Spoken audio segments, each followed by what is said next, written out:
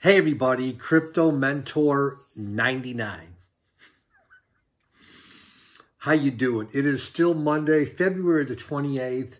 You know that I will go to great lengths to scour the internet to bring you up-to-date news in cryptos, the war. And I just saw this article that I could not pass up. A Wichita, Kansas liquor store owner is protesting the war by removing Russian vodka from the store's shelves.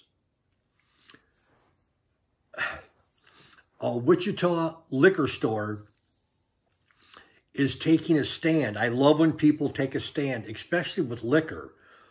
Is taking a stand after Russia attacked Ukraine this week.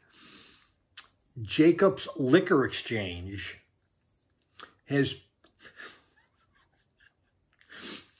pulled more than 100 bottles of vodka from its shelves.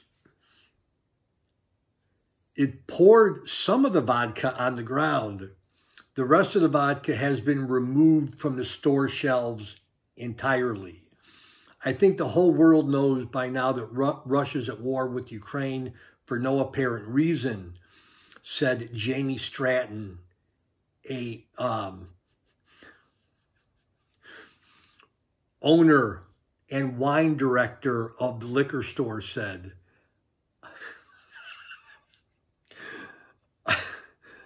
Okay, is there any, okay, if the customer comes in and requests Russian vodka, we are not going to sell it to him or her. That's what we want to do. As if that wasn't enough, the store is replacing the Russian vodka with, you know what, an expanded section in the store shelves of Ukrainian vodka.